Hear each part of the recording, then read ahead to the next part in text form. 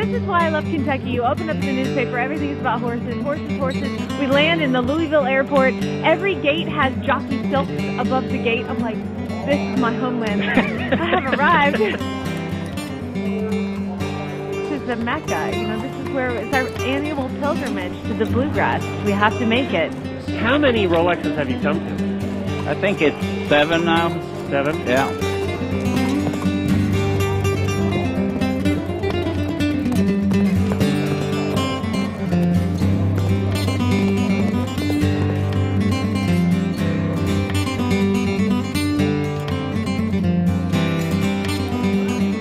After a very, very exciting day, the cross country here in glorious conditions, perfect footing, perfect weather overhead, a terrific crowd, a great day's sport, a real shake-up in the leaderboard.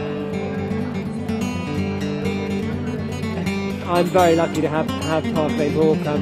He was bought for me by Catherine Witt, and you know, what a great horse to have as one of your team. And to come off here, of course, at the back of Burley and a win there, the pressure was on a little bit, I suppose. Yeah. But at the same time, you know, they don't very few horses win 2-3 days back to back, and you can't expect it. So I just wanted him to put in a good performance. He did.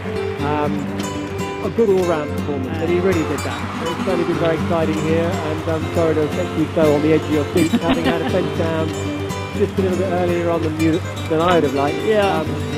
Probably the rest of my round became a little bit agonising, but no, he did jump well, and I hope you've enjoyed the coverage and got to see lots.